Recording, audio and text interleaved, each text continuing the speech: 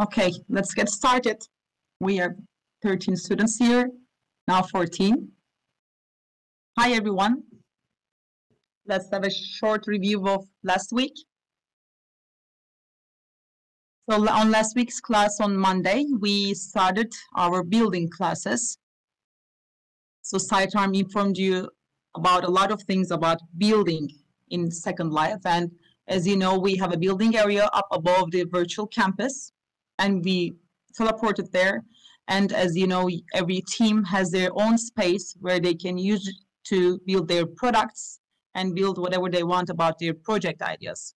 So we had the first session there. And after the class, we met twice last week. The other two sessions were on building practices. So the students who joined those classes had benefit because they had the opportunity to meet with us and ask their questions. On Thursday, we had a face-to-face session in Cha University in the logistics lab, and there were 7 students there from different teams. Some members of some teams didn't participate, but we had the members of 3 teams. So there we had a face-to-face session where Ginger explained and practiced at the same time with you about building. So all the questions were answered. I guess it was a very fruitful session, and it took like an hour. And on Friday, we also another session where all the teams were expected to join the session. You had the chance to practice building your products. And as far as I saw, the teams that attended those sessions were the ones who were half through the road, so they almost finished their products. And the teams that didn't join, so for now, we don't know how much you had proceeded. And I would like to tell you all that this week, by Friday, we would like to see your product demos. So you will be demonstrating your products, whatever you build. So we will be together with the faculty team. We will be again on the building area, and we want you to present your products. So we know that it's a draft one, and some of you may not be totally finished with the products, but the teams who have not started building, please hurry up and finish by Friday. So we will also inform you about the timing of that. So we will have another session to see the product demos. Any questions from last week regarding building?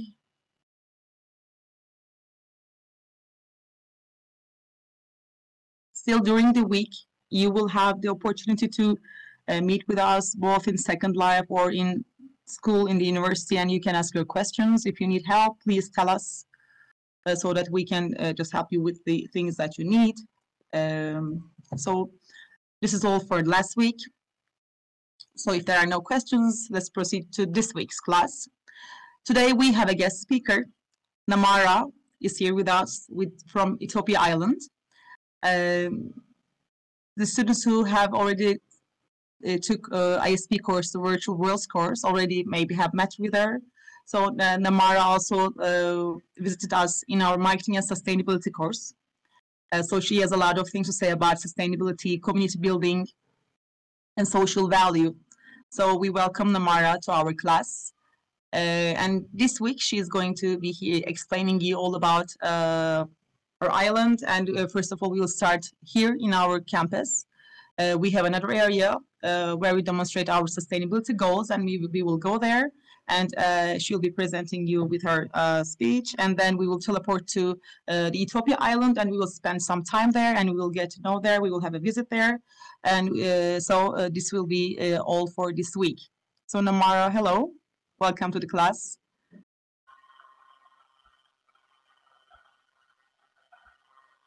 Hello and welcome.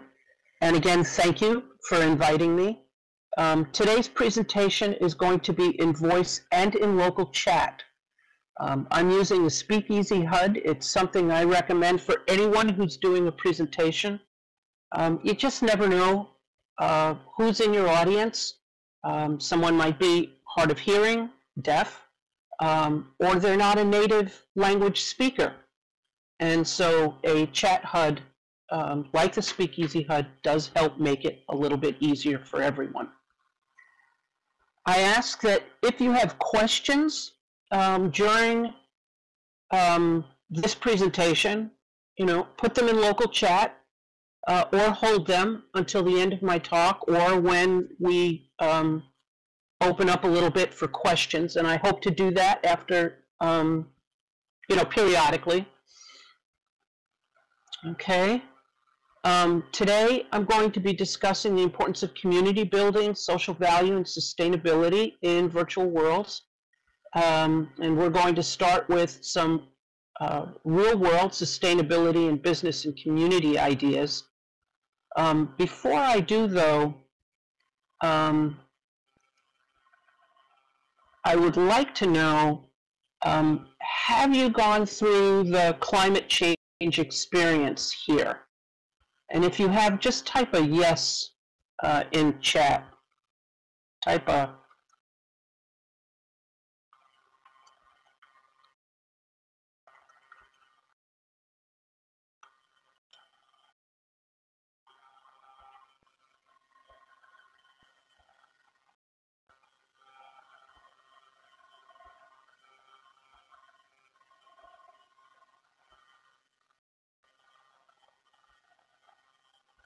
Great.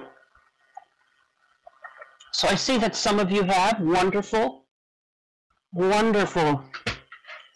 So real quick and just briefly,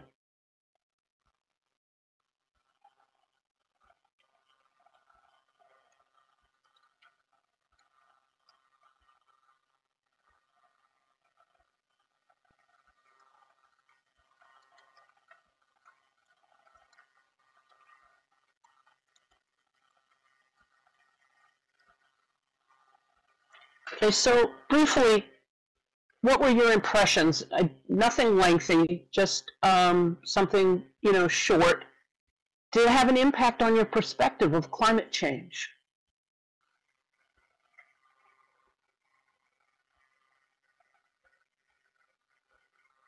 And I ask those two questions largely because I'm interested in the effectiveness of the experience, and I'm also interested in pointing out how virtual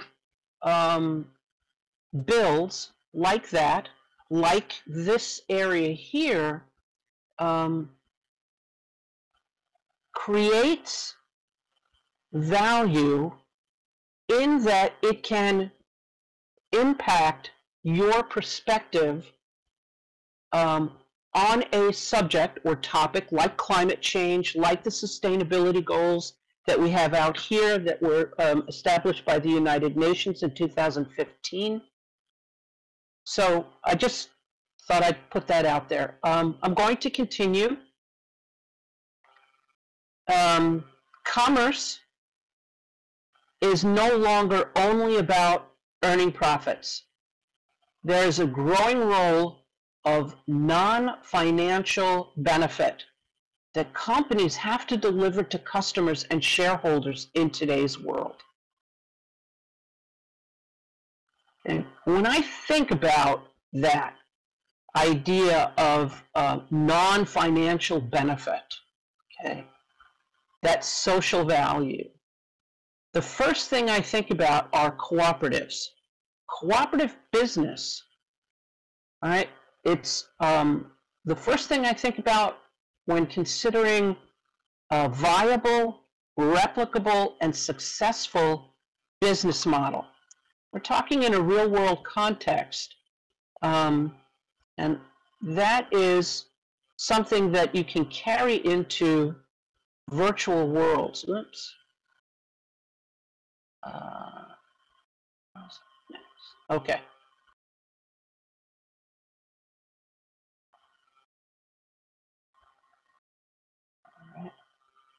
So the slide projector, the slide viewer I have up here may be a little small. Let me enlarge this real quick so that everyone can see it easily. I hope that that's better. This talks about a triple bottom line, okay?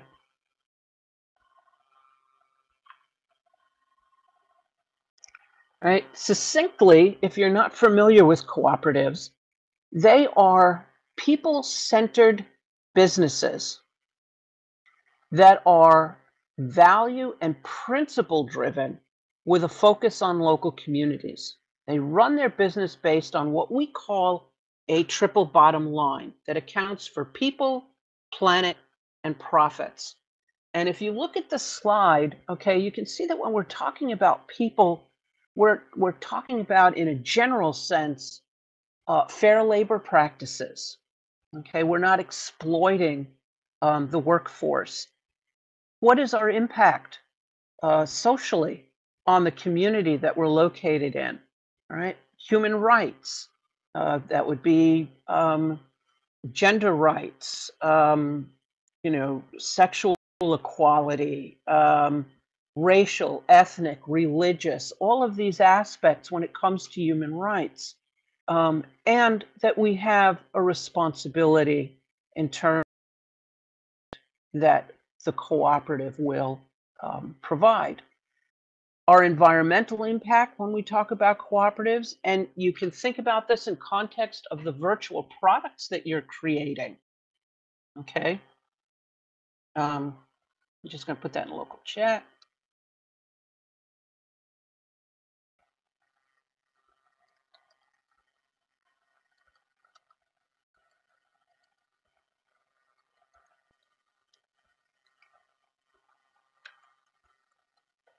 All right, so just think about these three things. Environmental. All right, so in a real world context, we're thinking of air quality, water quality, energy usage, the waste that we produce. All right, virtually, I think that you can think of many of those things as well, because there is a physical aspect to the creation and maintenance of virtual worlds. Economic or profit, right? So we're looking at return on investment, how many jobs we create in a community, all of these things. I have a membership in numerous cooperatives across the United States and in Europe. Okay. I know that whenever I shop at a retail cooperative, for example, that I'm supporting fair labor practices.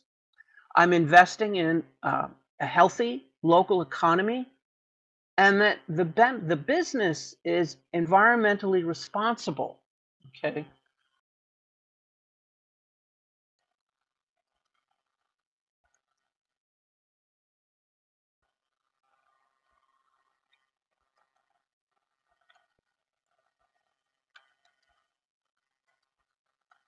Okay. So when I think about environmentally responsible, I'm thinking about the product packaging, the company that makes the product, the supplier that the cooperatives use. I can trust that they're making decisions that are environmentally responsible, that are in the best interest of the community, and everything that I just mentioned. So cooperatives have been on the forefront of social or sustainable value creation as well, right? Sustainable value creation or social value creation involves structuring all aspects of the core business and seek to generate economic, social, meaning people and communities, and environmental values simultaneously, the triple bottom line.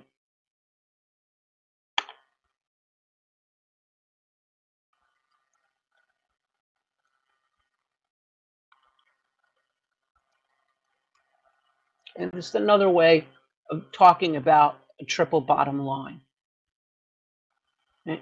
70% or more of the revenue a cooperative earns remains in the community that they're located in. And if you compare that with multinational businesses in which less than 20% of the revenue stay in communities in which they're located, it's easy to see how cooperatives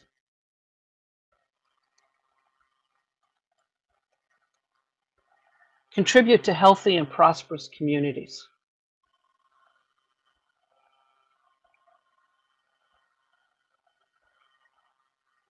In addition to cooperatives, small-scale, locally owned businesses create communities that are more prosperous, connected, and generally better off. Right? When we buy from independent, locally owned businesses, a significantly greater portion of the money is then cycled back into the local economy, just like with cooperatives. And those residents that own those businesses tend to stay in those communities.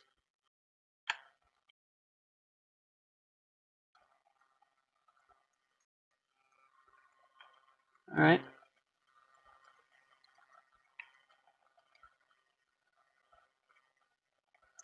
I'm just typing real quick that the people who own and operate those businesses tend to stay in their communities. They don't okay,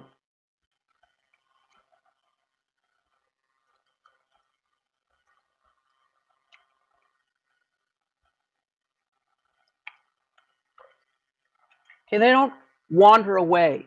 So if you think about when we participate in virtual environments, as we invest in a virtual environment, we're also supporting the community within that environment, right?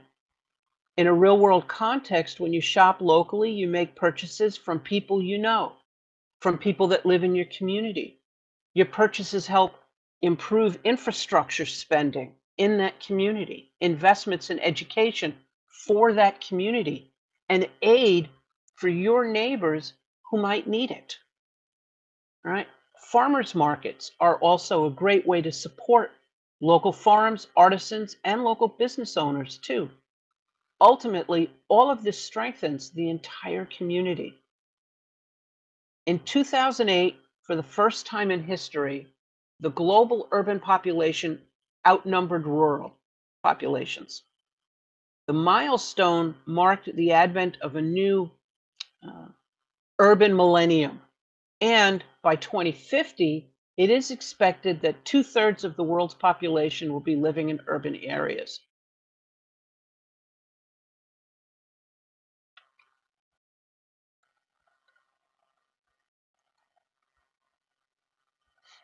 Okay. This means access to local produce, for example, will be increasingly difficult as small farms continue to shut down. This may mean that at some point, industrial grown produce will be our only choice. The problem with this is that the further from where you live the food you eat comes from, the more likely it's sprayed with harmful chemicals or made with lots of preservatives and fillers. This is one big reason it's important to support community gardens, local bakeries, artisans in your area, and other local independent businesses for the things you use and need every day. Now, there are many articles, reports, and studies that have been done on this topic. And I share that because Etopia is designed to showcase examples of community development and the things that I've been sharing with you. Small business practices, right, and the cooperative model for business housing, agriculture, and governance are also concepts that Etopia showcases or reflects in the virtual world. So now that you have a real world context, let's talk about things in virtual worlds, particularly these ideas in virtual worlds, specifically Second Life, right? Lately, I've seen a number of articles talking about the climate impact of virtual businesses, okay, and the metaverse. Let's talk about the metaverse for just a second. Okay. First, what is the metaverse?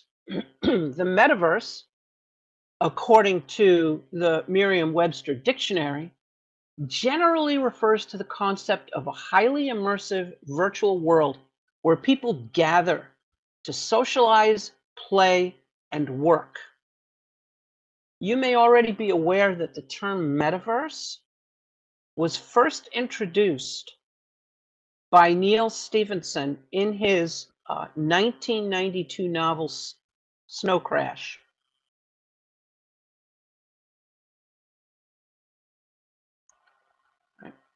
As more and more companies see virtual worlds as a business opportunity, a business environment, the metaverse has entered into economic discussions as well. So the definition for the metaverse is kind of broadened. It isn't just a network of virtual worlds. It's also beginning to include NFT transactions, Bitcoin and Ethereum transactions, and more that happen in digital environments. The impact of virtual and digital activities on climate change are significant when you think of building the computers to facilitate the activity, cooling systems that rely on fossil fuels, etc. These are just two examples of the costs invested in creating virtual environments.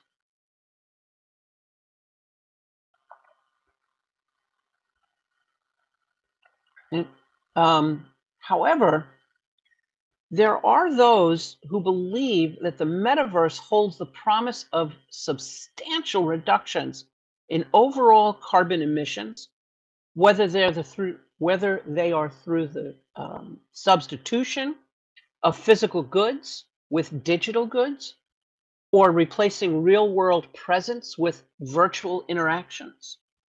The immersive nature of metaverse experiences could also help overcome our behavioral barriers when it comes to climate action.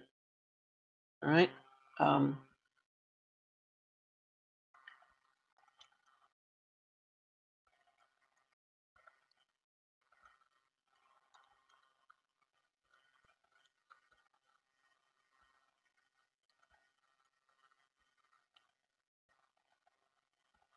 Uh,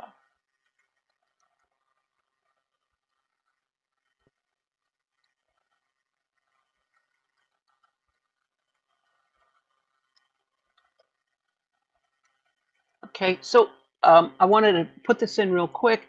We saw some of this positive impact when during the pandemic, when most of the world was staying home to work and our socialization opportunities were minimal. Okay. One of the things to consider is that everybody jumped on Zoom, but those of us who continued to work in Second Life were not did not feel such a disruption in the way we work, okay, or the way we socialize. When you think about Second Life as a business platform for content creators, you'll find a lot of people who are successfully selling their digital products. This is often done with a shop in Second Life plus a marketplace store. Just as a business in a real world context would have a physical location and a website.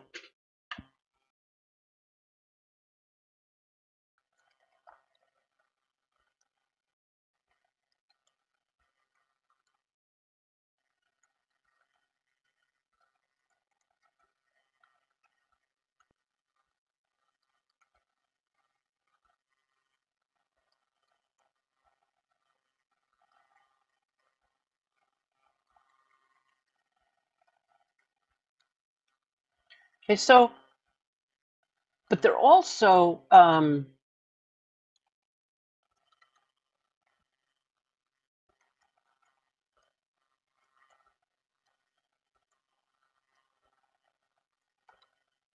Okay, but digital products also include educational products, right? Course curriculum, ebooks, right? That can be distributed here, can be marketed here, and someone can purchase on your Amazon store or on your business website or both. Okay, using social media.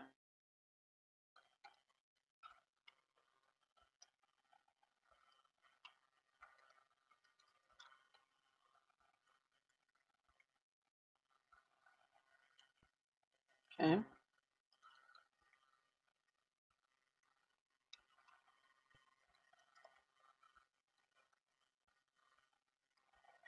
So using social media, for example, in addition to your website, to promote your virtual presence and products is important as part of your marketing strategy.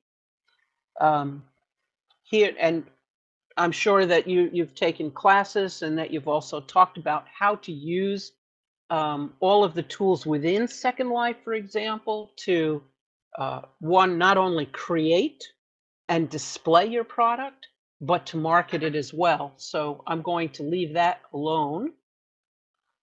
For content creators, linking their social media to marketplace URL means that a customer does not have to log into Second Life to actually make the purchase. All right. I do this a lot.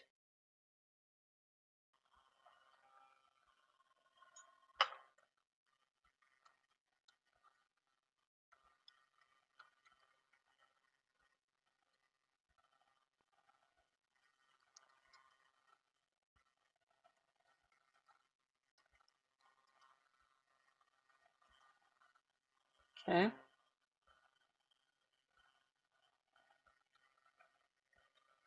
Are these ideas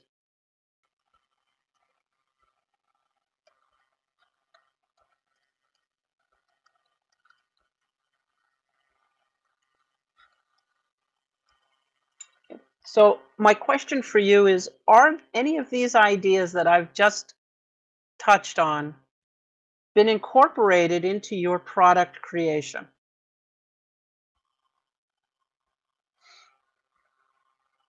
And you can just answer in chat.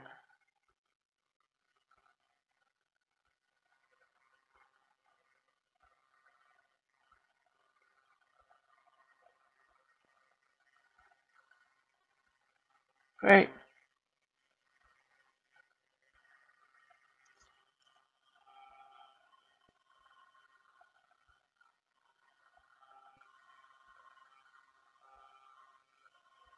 All right. So some have, some may have and are declining to answer, which is okay, and some may have not. Yeah. Right.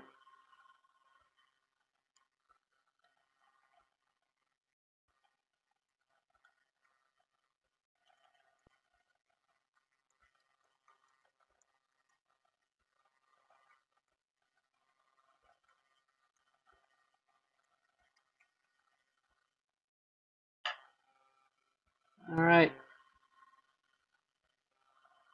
So sidearm, I apologize. I don't have a Turkish translator on. I probably should.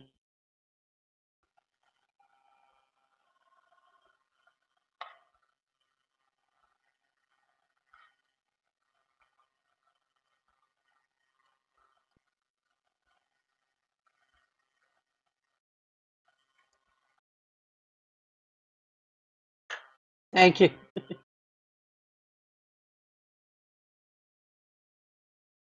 Yeah, I thank you. Do you want to just tell me quickly in English for this limited person what your question was, or did you just translate what I put out there?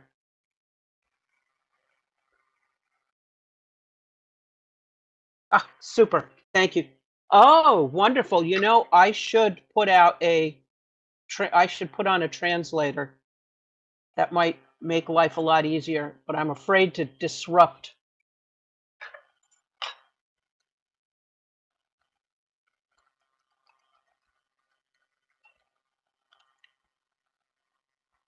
Um, yeah, that sounds good. Thank you. And I was kind of hoping that if folks have translators, it's translating the text in local chat for them.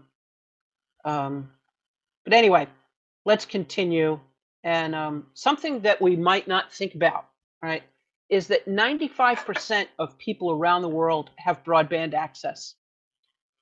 All right, it's more like 80% in sub-Saharan areas.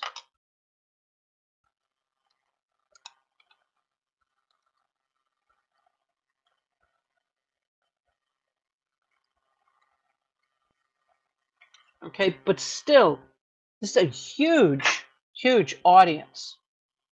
Okay, a study conducted in 2021 found that 85% of American adults, for example, okay, and I don't know what the statistics are for each country, but in the United States, 85% of American adults own a smartphone.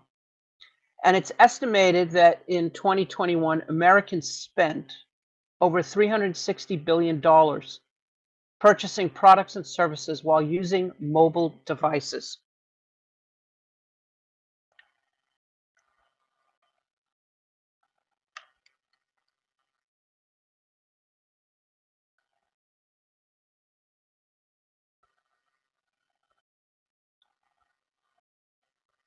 There you go. Right? So worldwide, there are approximately 6.84 billion smartphones. All right. And to put that into perspective, that figure accounts for around 85% of the global population.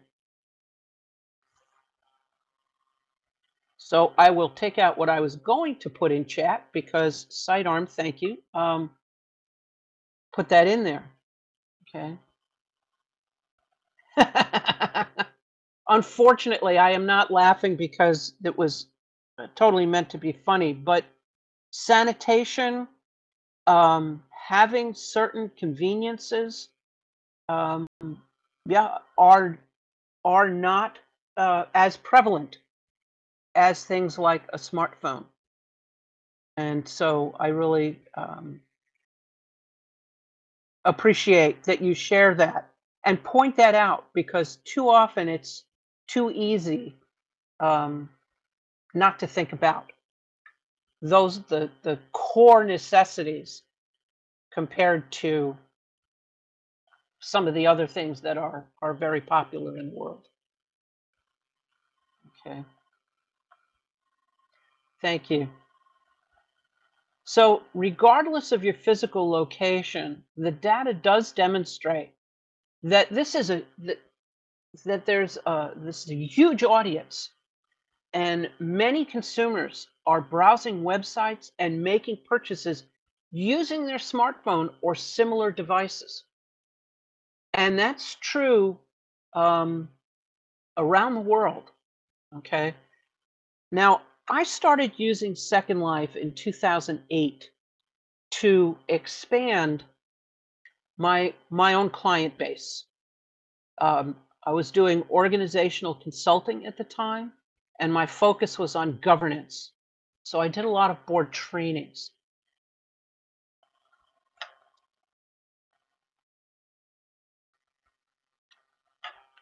Right? So I traveled a lot. My real world clients, okay,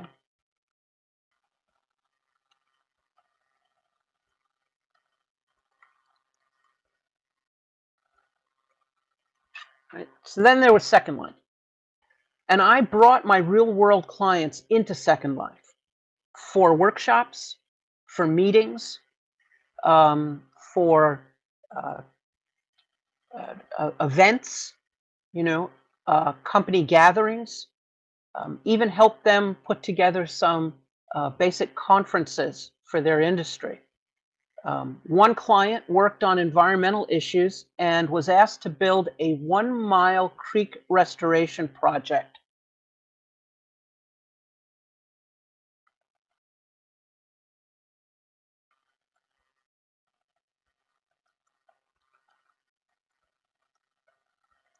Okay, that project was estimated to be about 65 million US dollar to rebuild 1 mile in a creek restoration project. So I suggested that they do the entire creek restoration virtually here in Second Life.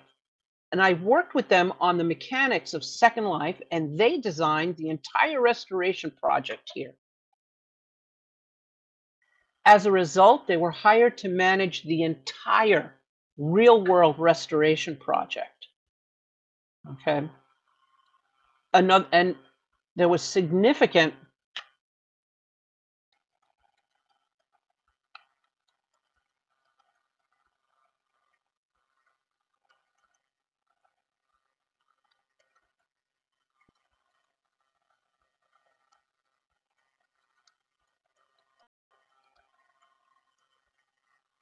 and they have huge cost savings. So while a lot of times we think that creating a product in Second Life is a lot of fun or doing a build is a lot of fun, there are real world implications that are beneficial to the content creator, to the client or customer, and to the larger community. So I had another client that had board directors throughout the United States and Canada. And the company at the time paid to fly their directors to the US headquarters for quarterly meetings. Right? I suggested meeting in Second Life. Since everyone had computers and internet access, it made sense. Meeting in Second Life is a viable, cost-effective alternative to airline costs, hotel costs, and other expenses. The work I did with clients to bridge physical and virtual activities became the foundation of several digital educational products that I created at the time and sold.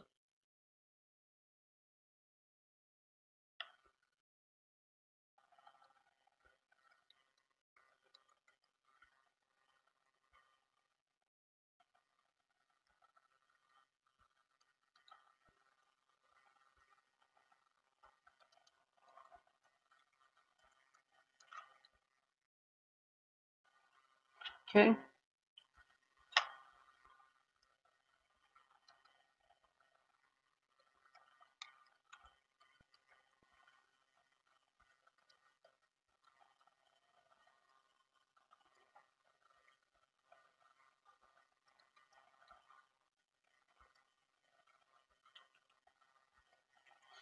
Okay, so I put a couple of questions, and thank you again, Sidearm, for translating those. I would be interested. Yeah. Okay. So there are those of you who are processing this on a bigger scale.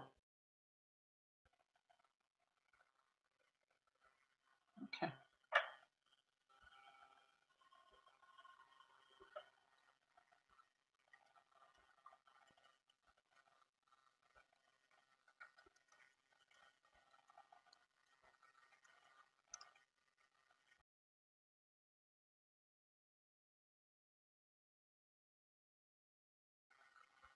Thank you.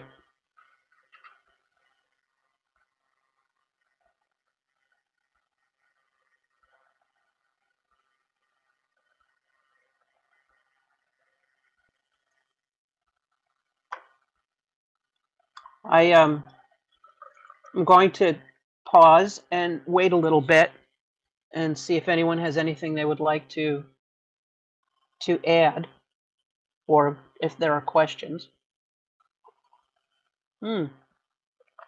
Okay.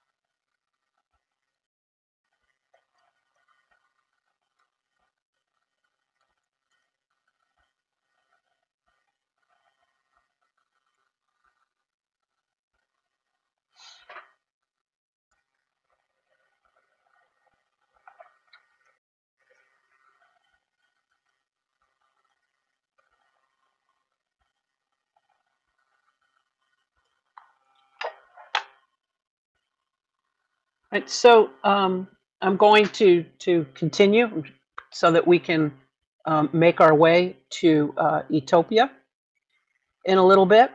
So in 2020, the Brain Energy Support Team, an organization that provides peer support and education for individuals with brain injury, their families, educators, and professionals, closed their physical offices because of the pandemic. And they now use social media, their websites, Etopia, and the broader or wider Second Life universe for their programs. Great.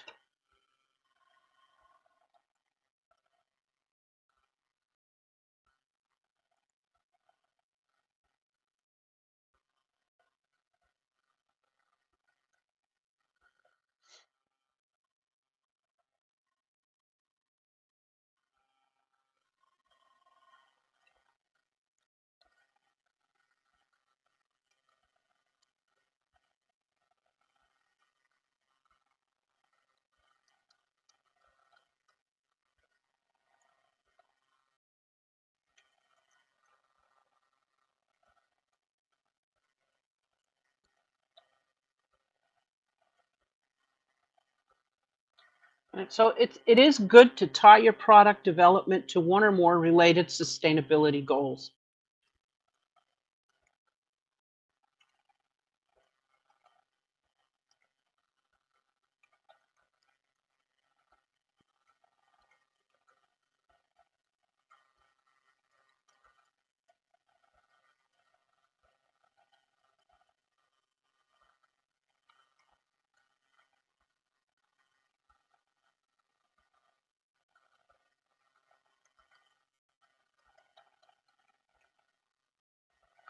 Okay. So these sustainability goals are just as applicable to virtual products and the metaverse as they are to physical products and physical communities. All right. Back to the Brain Energy Support Team. Right. Their program participants engage in social activities, workshops, skills training, and more.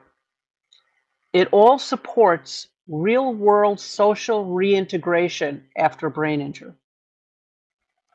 Second Life, as you know, is a perfect platform for people to explore and learn about new things in safe environments, like Etopia.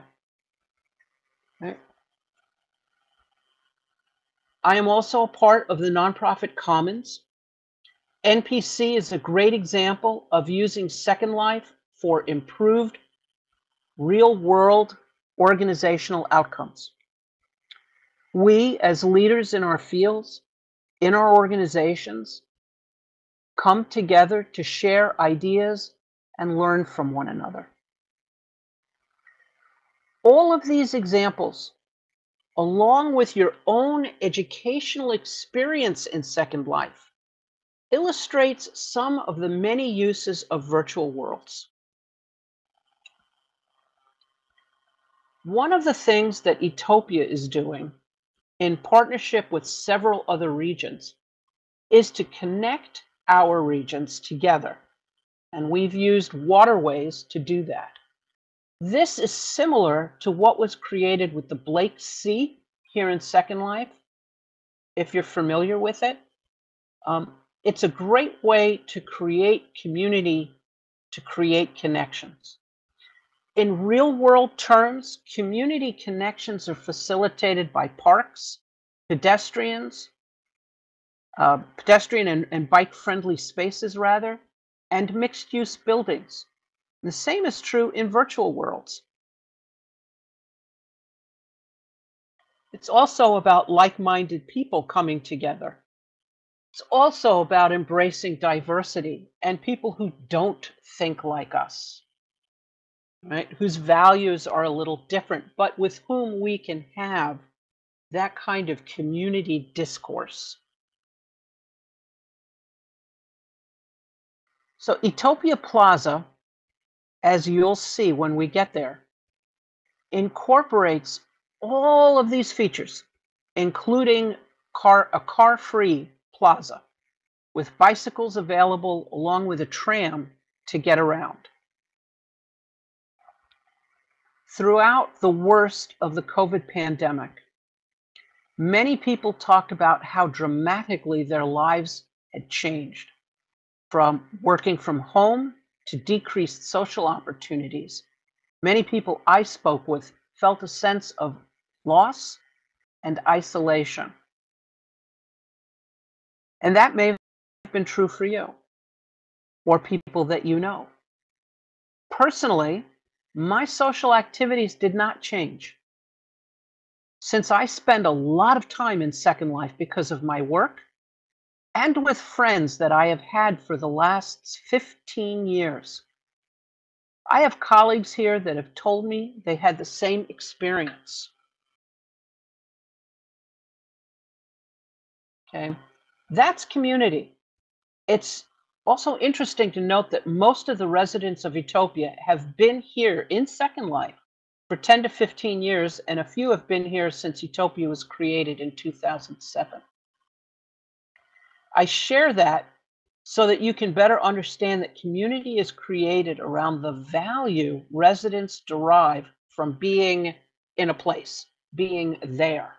And this is true for Etopia, and it's true for real-world communities. No, it's okay. So I'm going to start. Okay. For this tour, I will remain in voice and text. If you have any questions, please put them in chat, or again, just hold them until we end the tour at the farmers market. All right. We've had a wonderful opportunity to kind of check out different things. When you come to Etopia, please interact with our storytellers. Yeah. There are many things to do. Okay.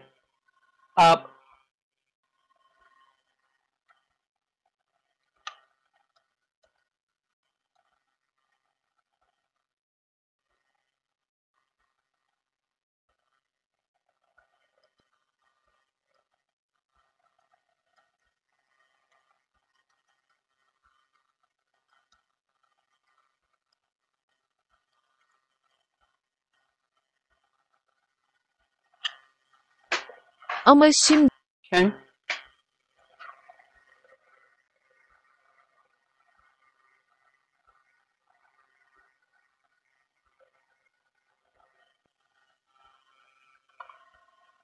So I'm just going to wait for Troy to finish.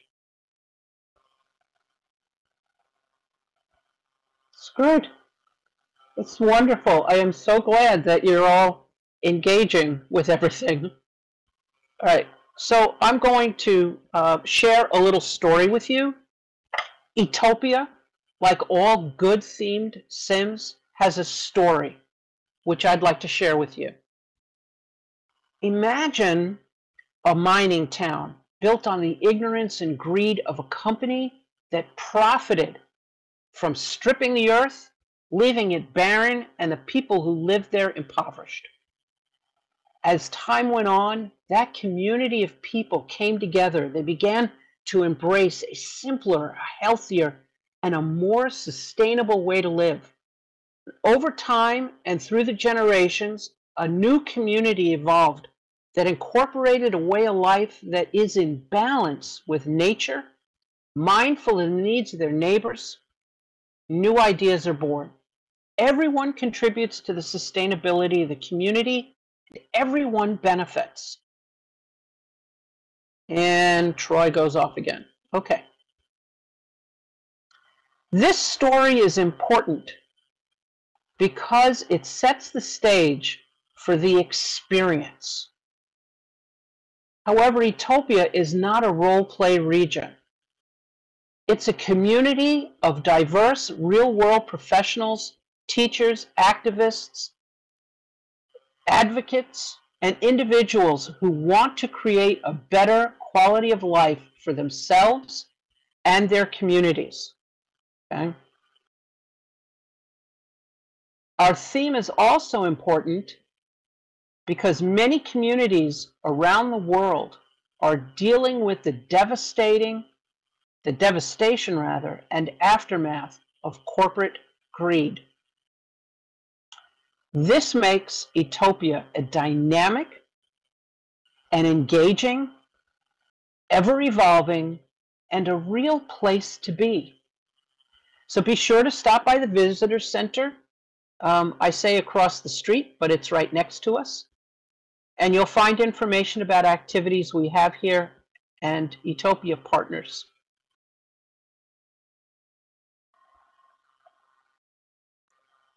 Right? It is our vision of building community that helps us live healthier, maybe even happier lives, and not just virtually. So why does this matter? What are the real world implications? It matters. I'm going to answer it. It matters because the world is in crisis. Climate change, peak oil, food justice, water, these are all real world threats to our future. Did you know that the freshwater tables we have globally are just about depleted? Those water tables are 40 million years old.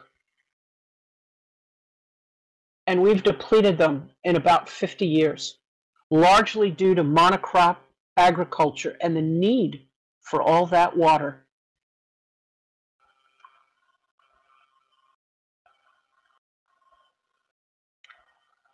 Do you know that half an inch of rain falling on a 1,000 square foot roof will yield 300 gallons of water?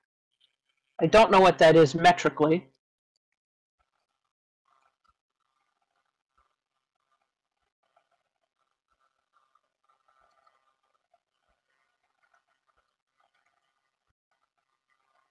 I don't know what it is in terms of metrics, but the metric system. Anyway, collecting your own on-site rainwater reduces reliance on potable water for landscaping needs and lessens the demand on underlying groundwater. Aquifers, okay? This is only one small part of the larger issue of a sustainable future, not just for humanity, but for life, all life on Earth. Raising awareness is an ongoing process. And Etopia allows our residents and our guests to engage in an immersive experience that shares real-world options for a sustainable and healthier lifestyle. This is our main landing area. From here, visitors can learn a little about us by chatting with the storytellers, which you did. Right? Storytellers can be found across Etopia. They're on all of our regions. They are non-player characters, if you will, and the Etopian equivalent to posters and information givers.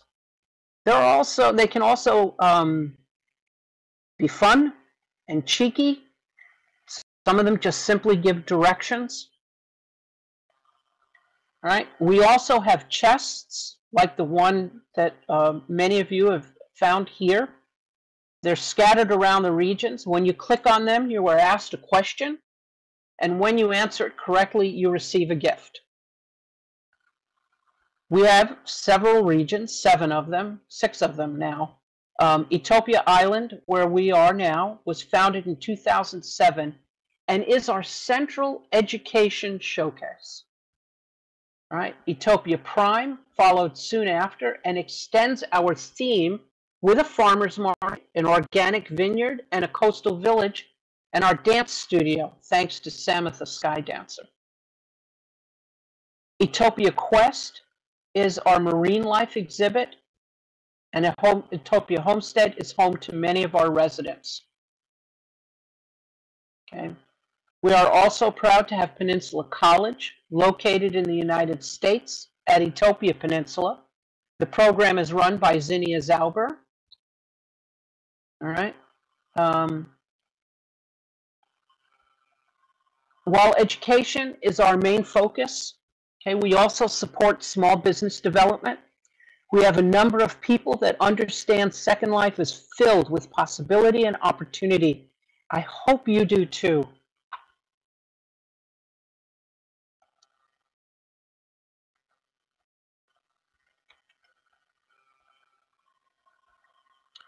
Right? We have artists that tell their real, that sell rather, their real world work in digital form while driving traffic to websites that sell their real or physical items.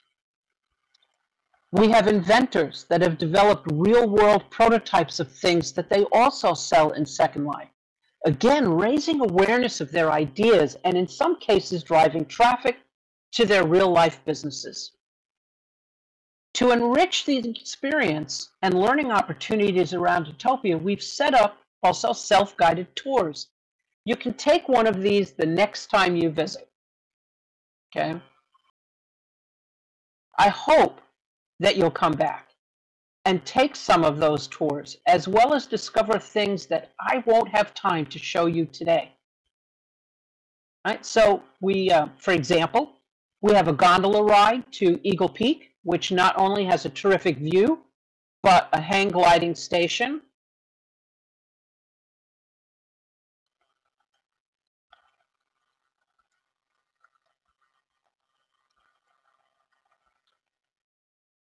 Okay, we also have trails around the mountain with a few surprises and storytellers, of course.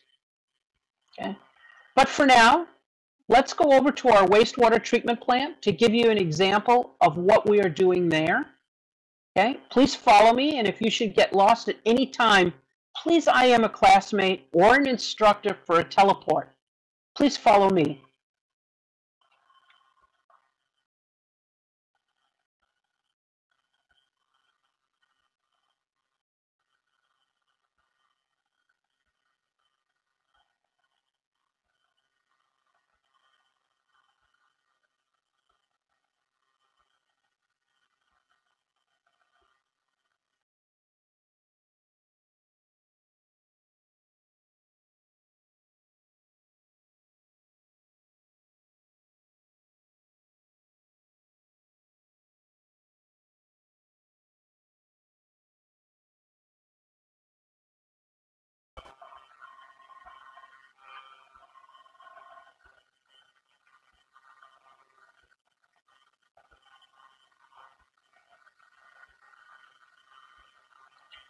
Okay, as an aside, next door to the treatment plant is the Sustainable Energy Science Lab. So that would be, yeah, I believe, to the east. Oops, sorry. To the north, sorry.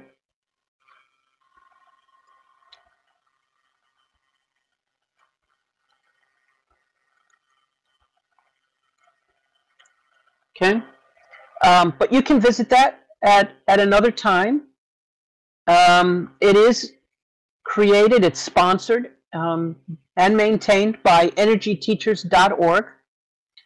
And we have students that come just to explore the physics and science within Second Life, how that works in Second Life. So our wastewater treatment plant is designed to demonstrate current trends in wastewater treatment. And this particular build is a model of a living machine. Now, as I mentioned before, there are storytellers which can be found throughout Etopia. And they are a tool that we use to share information about ecology, solar engineering, peak oil, you know, food equality, organic and healthy living, and so much more. The list just goes on. Just outside, we have a storyteller. His name is Ian, and he knows more about the system than I do. So I'm going to let him tell you about it. We're just going to have out the south entrance. I'm going to just follow me. We're going to go outside. Okay.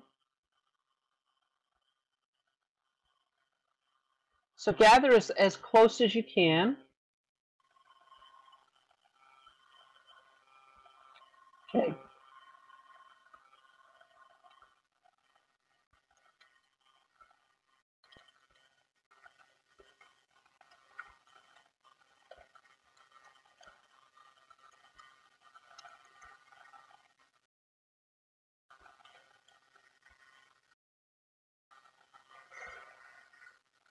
So I'm just going to read this. He says, "Hi, I'm an Etopia storyteller. We can be found around Etopia. Some of us can even answer questions. I'm here to ensure the water treatment system works effectively and to tell you about our water treatment plant. Growing trends in green infrastructure allow for creative and environmentally safe designs like what you see here. Right? A living machine mimics a tidal wetland, one of nature's most productive ecosystems. The computer-controlled system treats wastewater in a more energy efficient and cost-effective way than traditional wastewater plants. Solid settlement tanks are the first step in our process. From various tanks located throughout Etopia, wastewater flows into multiple solid settlement tanks. All solids settle out in the tanks as sludge and are injected with microorganisms to accelerate decomposition. The remaining wastewater flows out of the solid settlement tanks to the equalization tanks, and these are important. By using equalization tanks, we were able to build the smallest facility possible, greatly reducing our carbon footprint. Then the wastewater is brought through two anoxic tanks located underground, just like the solid settlement tanks and the equalization tanks. Right? Inside the tanks, naturally occurring, he's talking faster than I am, so I'm just going to let him.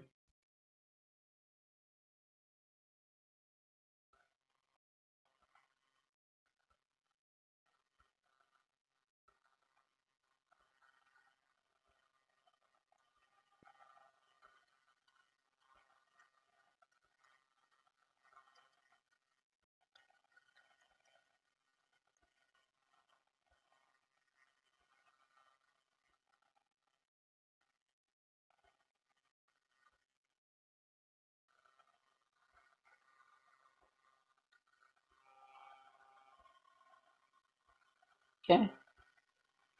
We did that. We did Ian's story. Okay. So you can see from this story how what appears to be a simple system uses multiple pathways to ensure water is reclaimed in a safe and natural way. Ian mentioned the mangrove forest, and so let's go take a look.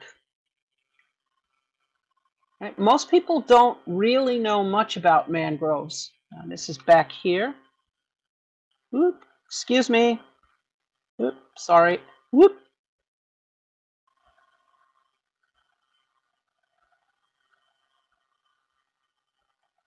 So let me just come over on this side by sidearm. Okay. So most people don't really know much about mangroves unless they live in a tropical area that has them. But they really are an important part of the marine ecosystems. They're found along tropical coastlines with brackish or salty saline waters. Okay, there are so many benefits to mangrove forests. For example, mangroves trap sediment, okay, making for clearer water. They also absorb excess nutrients from runoff that can cause algae blooms, which deplete the oxygen in the water. Because their roots grow the way that they do, mangroves absorb air through pores on their bark. So when you visit again, you can catch up with Errol, the storyteller here, and he'll share more about mangrove forests. All right. Now we'll walk back across the bridge and make a stop at our Three Sisters Garden on the main plaza. Just follow me. Okay, we'll walk around the building. We'll walk through the building, actually, to the bridge.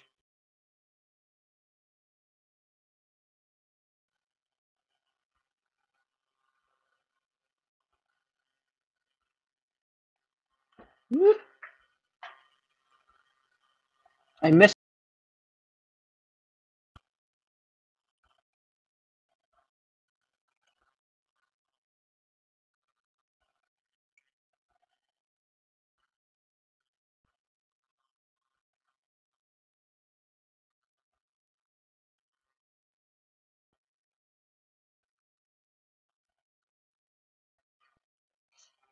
Here we are.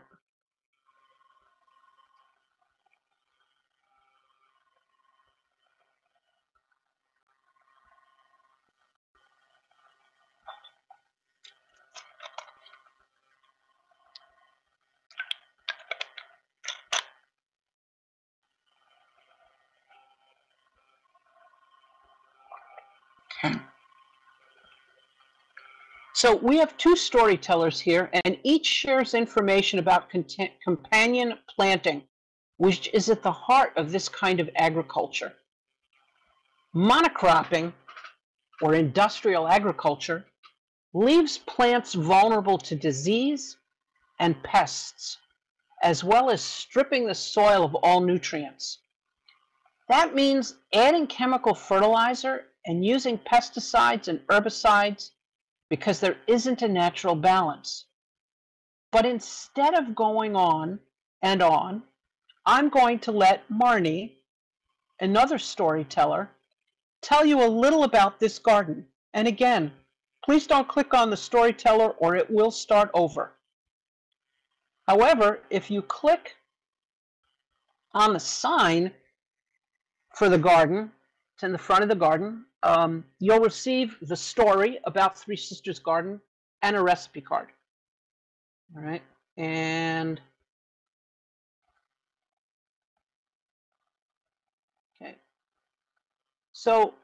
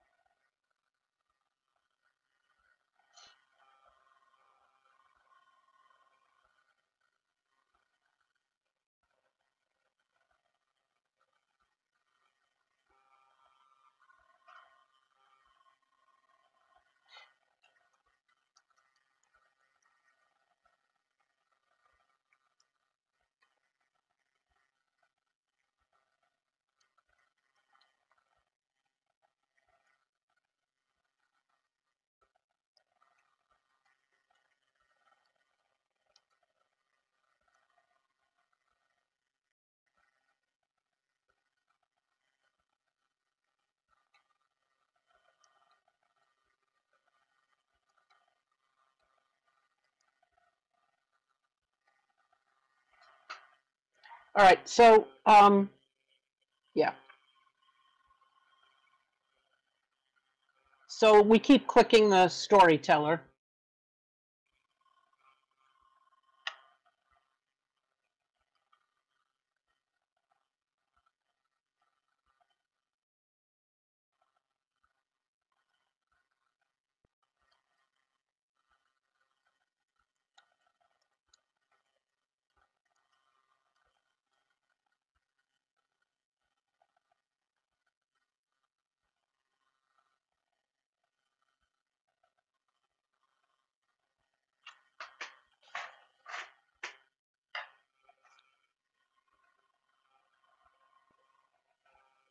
So let's head over to the food cooperative just so that we can tie into what we've already talked about. Follow me. Okay.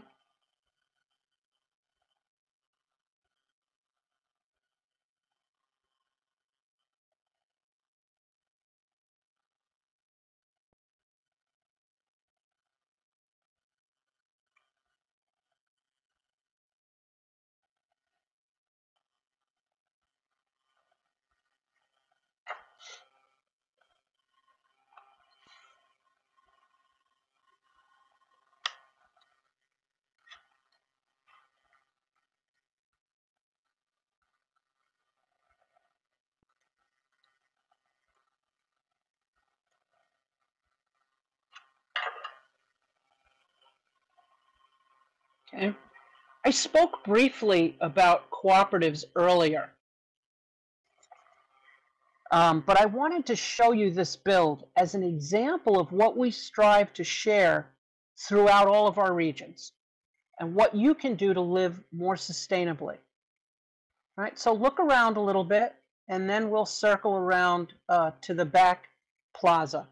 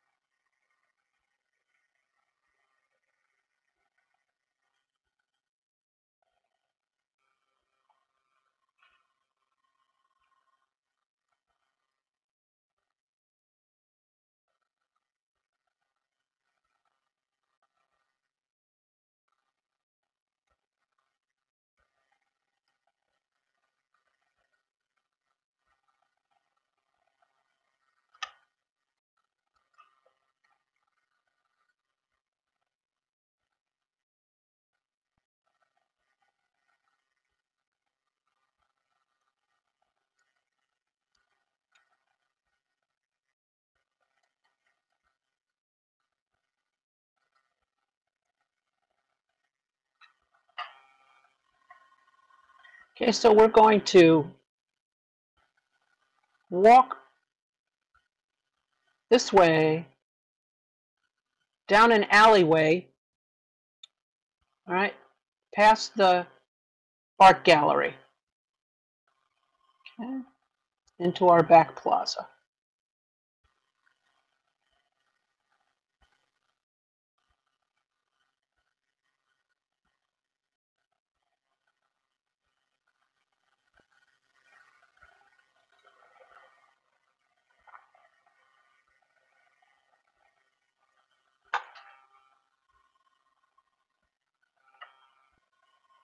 Okay, here we have kiosks for our nonprofit partners, and it's important that we support one another. Okay, it strengthens our wider community by fostering these kinds of relationships. We share information, ideas. Okay, some of them have gifts.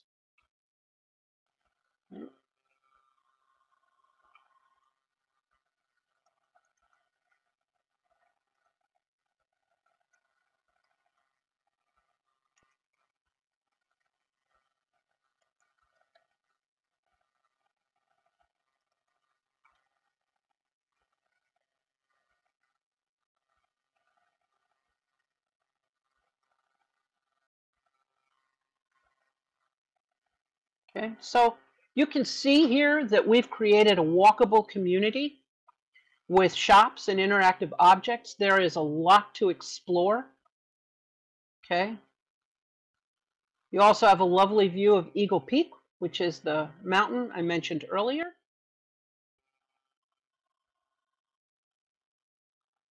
Okay. So we're going to walk across the plaza over to Serenity Park, and then we'll go to the farmers market. On the way, you'll see that we'll pass more shops owned by Etopia residents. Okay.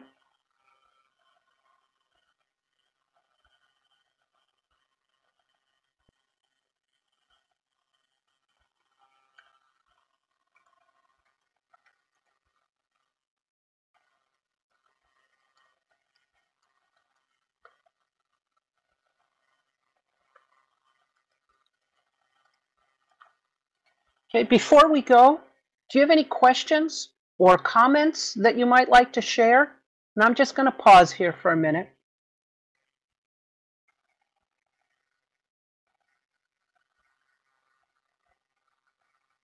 And thank you so much, Sidearm, for the help.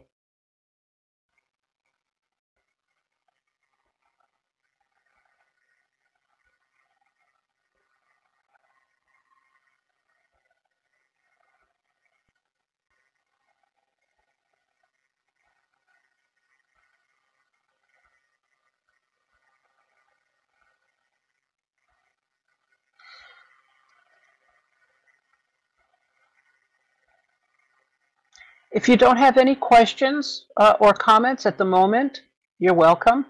There are gifts everywhere, just like storytellers. It's ubiquitous. All right, so let's head over to Serenity Park. Okay.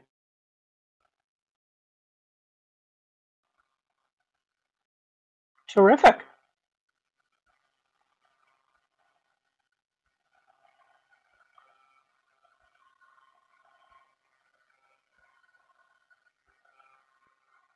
Okay.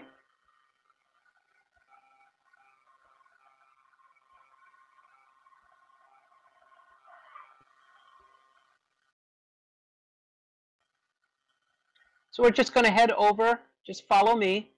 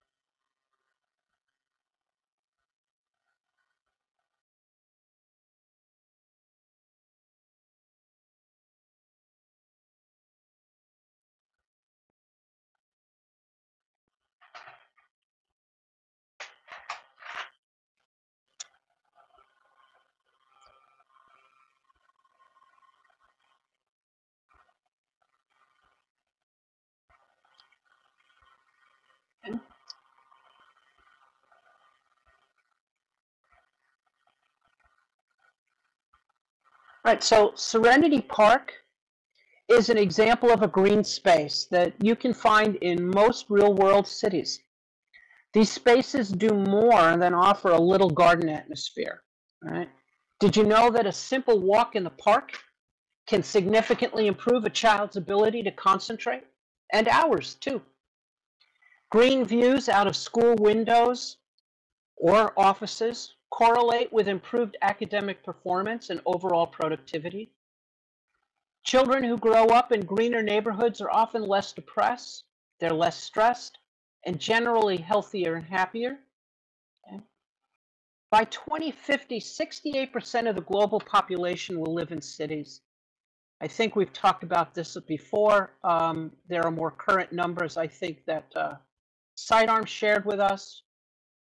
But already in Europe, 3 out of 4 people live in urban areas. So green spaces are so important. All right.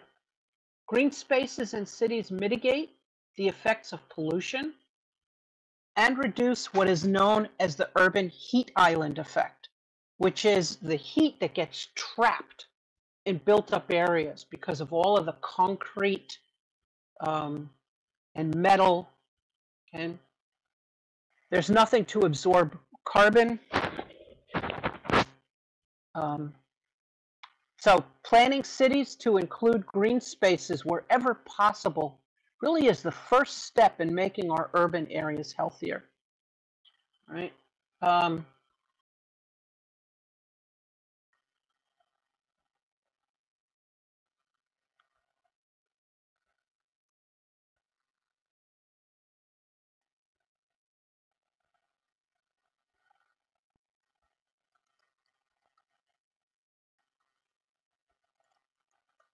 In many ways, I do, Magua.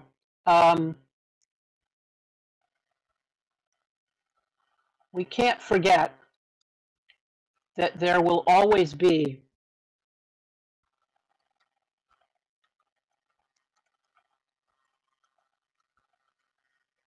a physical or real world component to our lives.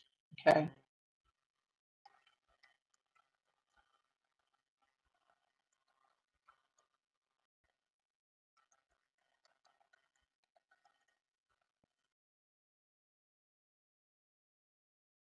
Okay, I will. Thank you. However, utilizing virtual platforms reduces the physical impact.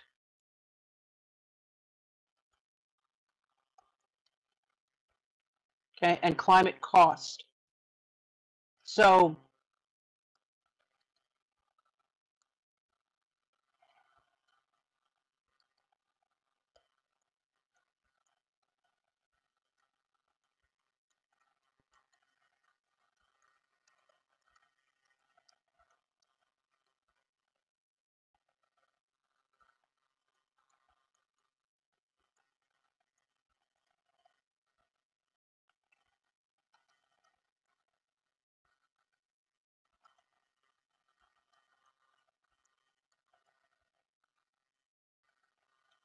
okay. So I think in many ways um, that virtual work, play, and life is sustainable. All right. My concerns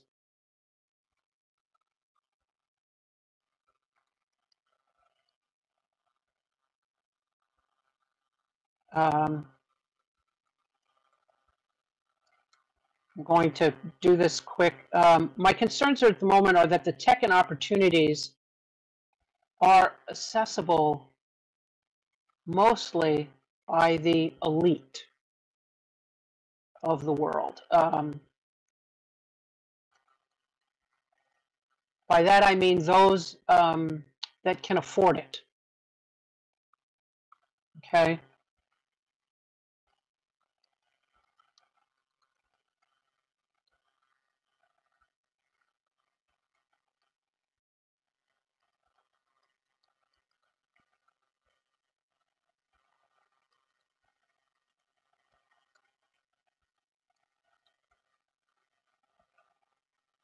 All right. So my concerns, as I mentioned in local chat, are that at the moment the technology and the accessibility and opportunities related to that are mostly for the elite, those that can afford it.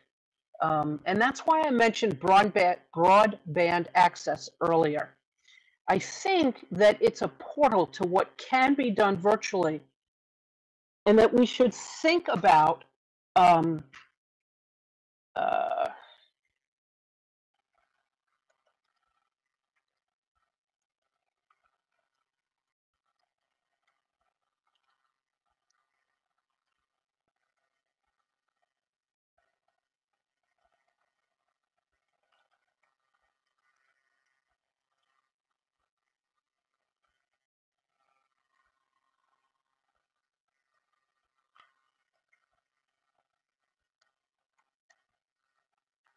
okay, I hope this makes sense.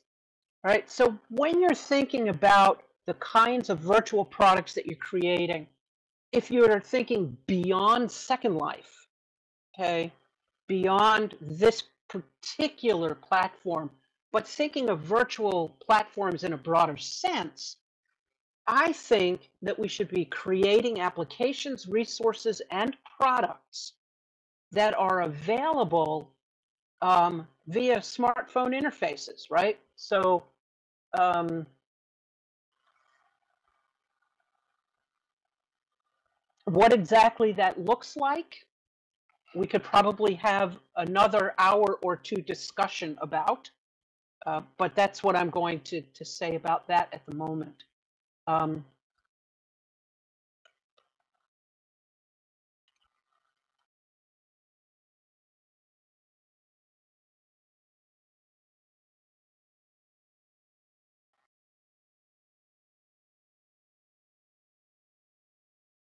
Thank you. Thank you. Okay, so I hope that answered your question, Magua, and we're going to head over to the, okay,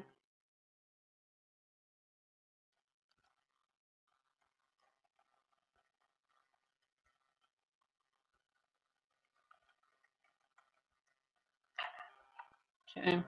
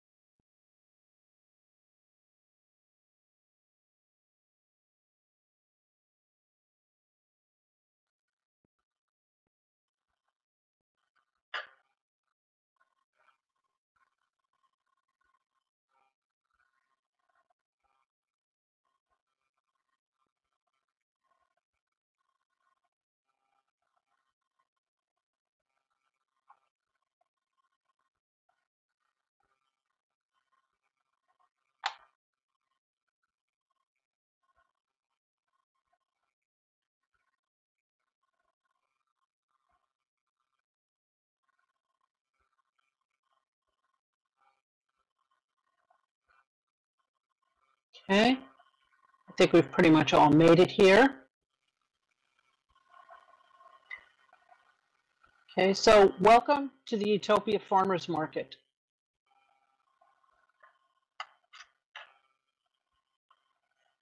Farmers have been selling their products in local markets for centuries. You probably have a number of these kinds of markets near where you live. Markets like this one are vital for the communities they serve and are a healthy alternative to big box and mainstream grocery stores. Here you can get fresh food, local crafts, and it's a space where people can gather and share their stories. Right? Economically, more of the money exchanged at these markets stays in the community, whereas most of the money earned by grocery store chains, particularly, leaves the community and leaves the community and the stores that they serve. That's why we have a food cooperative on the main plaza with a storyteller to share more about the value of cooperative business. All the things I mentioned make farmers markets so valuable. If you take a moment, you'll see we have storytellers too. There's also a tiny home exhibit behind me.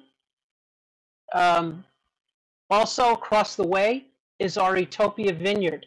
It has a restaurant and a wine tasting room. There is much we haven't seen today. So for example, we have a marine exhibit, wetlands, the science lab, which I mentioned, the coastal village with more shops, beaches to visit with friends, and more. We also have a wagon ride that will take you to the coastal village where you can enjoy more of what Etopia has to offer visitors and our residents. Okay, you can join our group by clicking on the group joiner sign up by the stage area.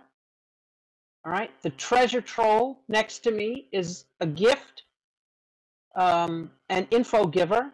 If you click on it, you'll get a gift, plus a note card about Etopia, landmarks so you can come back often, and my presentation. All right.